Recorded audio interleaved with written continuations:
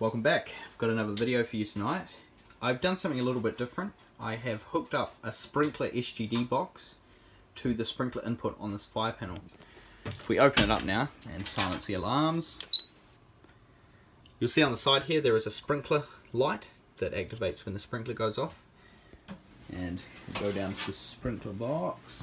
I'm also with the last team standing. Hello. And he is going to help me demonstrate this. So how this box works is it normally sits on a fire alarm system. There are two pressure switches. This is defect and this one is fire. So when the pressure in a sprinkler system drops below a certain rate, the defect will go off and then the fire.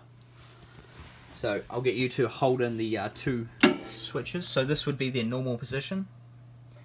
And you'll see that this SGD here is reading normal. And if we take off the isolate, it's the other one. That one. And first let go of the defect switch, and you'll see this going to defect.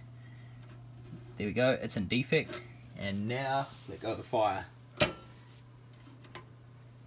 and you'll see it is in fire. And the panel just went into alarm. And up here, the sprinkler light has gone off, indicating that the sprinkler system is in fire. If you isolate the or press it on the fire pressure switch, it should reset. You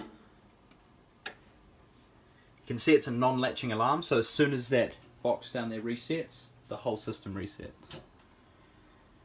In the coming days, I will be hooking up a demonstration sprinkler system. I think that's something that I've never seen a YouTuber do before, and I think that's quite a good idea.